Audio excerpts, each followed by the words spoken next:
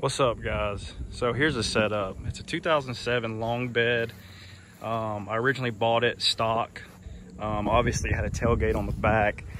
I had somebody fabricate this dovetail on here so I could put a mower in the back, and I was kind of skeptical of how big of a mower I could put back here, but all we use is 48s, so, and it fits very tight, but it does work. Like I said, everything's pretty much dirty right now. We've just been so busy.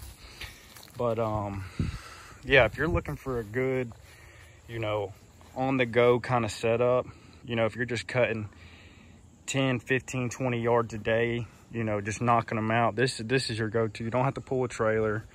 Everything is pretty much stock besides us, like I said, the dovetail, leaf springs, all that's the same suspension, and it does pretty good.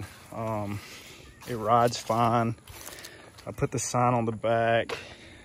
Obviously I got it all wrapped, and got the weed eater and edger in here. And the reason I have them up here is because I have the Green Touch racks, and I had to get, I can't remember where I got the guy from, but it wasn't the same guy that did the dovetail, it was somebody different.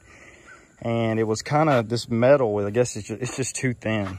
And when I had all the weed eaters and hedge trimmers and stuff like that on there, it broke off, so I got to get that fixed. But other than that, man, I mean, this is, especially if you're doing a lot of residential, this is definitely the way to go. I wouldn't recommend it if you're doing a lot of hedge trimming jobs at each property and stuff like that, just because it doesn't have much more room.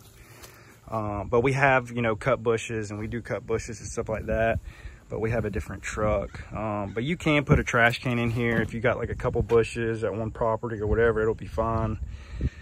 But like I said, it's really more for just your everyday maintenance truck. It's good on gas, A to B, you don't have to deal with a trailer. So yeah, that's pretty much it. Also, if you want a chance to win this shirt and this hat, just go ahead and subscribe, like this video, comment down below. And yeah, I'll be doing a lot more videos like this. I'll probably do another video on this, but I just want to give you a small little sneak peek. But it's really all hardscaping trailer, landscaping and doing all that good stuff. It's pretty messy back here. Here's our 2019 Ditch Witch, the 1050. Like I said, I'll be doing a review on all this stuff. 7x12 dump trailer with the high sides. So this is the hat you'll be winning, and obviously the t-shirt.